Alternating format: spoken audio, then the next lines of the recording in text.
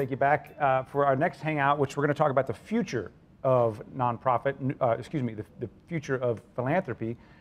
We have a few folks with us. Let me start off by introducing who we have here. You're seeing Starsky Wilson with the Deaconess Foundation here in St. Louis. Thank you for being here. Amanda Cook. That's me. Thank you, Starsky. Amanda does some writing, some PR, but we have her here tonight because we're getting the scoop on a piece you just did for the Business Journal. You've been doing some research and you just turned it in recently, I believe. So that is off your plate, so you're free to hang out all night now. And also with us is Brian Nibrugi with the Archdiocese of St. Louis. Brian, thank you for bringing your perspective here tonight. And coming to us once again from Washington, D.C., Christina Costa, the Center for American Progress, a nonpartisan progressive think tank. Is that a succinct, fair way of framing CAP? That's what we call ourselves, yeah. Okay, very good. Hey, I have the internet. I looked it up. What do you want? Okay, so let's talk about this. We just saw a tweet on the screen. We heard from our folks at the table earlier. We heard from our first two guests. Things are changing. People are changing. The way they give, the way we heard the word agnostic in terms of the organizations they may give to. Let me open up the screen, if you will, here. How do you see the future of philanthropy? And I'll open that up to all of you. Things are changing. What do you think? Well, I think in some ways things are changing. And I think it's the environment that we're in that's changing. But at the same time, I think people at their core, they're not changing. Still, they're going to want to give to the people they have the strongest relationship with. They're going to want to give to the people they see the most impact with.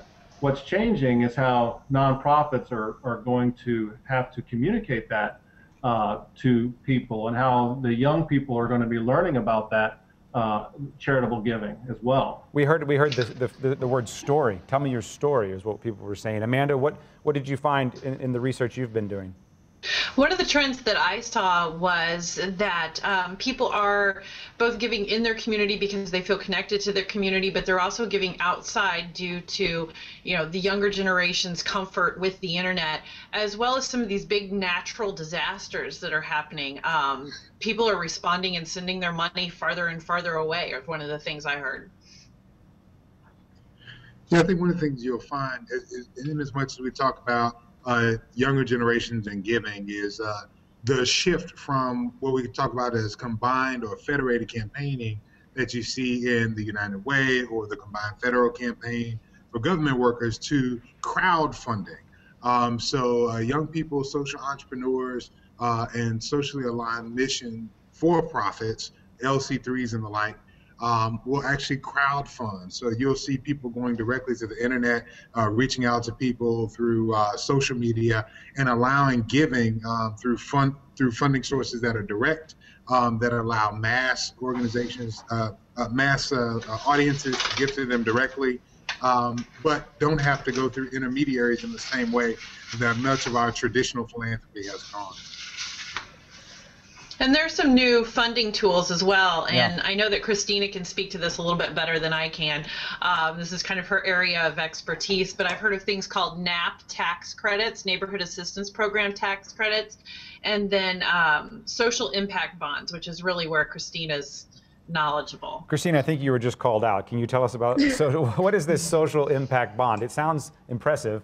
Can you make sense of it for us? And this is an example of what you're talking about, how not just the givers are changing, but the vehicles are changing too, through which they may give. Right, I think that's certainly very true. And social impact bonds are an outcomes-based financing tool for social programs.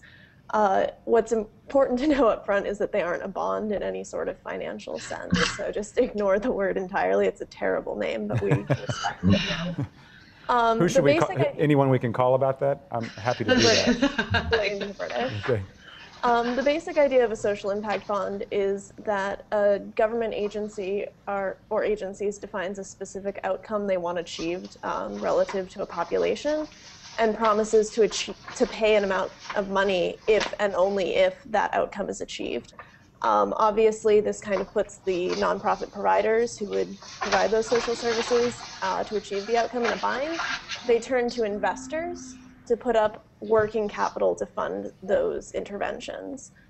If they're successful, the government releases payment. The investors receive what we call a double bottom line return. They get a very modest financial return on their investment, but they also get a very positive social return, which is something I think everyone is seeing, is that more and more people are interested in achieving a measurable, realized social impact through their giving. Talking now, about, sorry, go ahead, I'm sorry. Sorry, if they don't achieve the outcome in the original model, the government doesn't release payment and the investors don't get repaid. Is outcomes, Starsky, Brian, is this something you guys are seeing? We've heard that at our table tonight. We've heard it on Twitter and other interviews. Is outcomes something that people are wanting to see? They want results, if you will?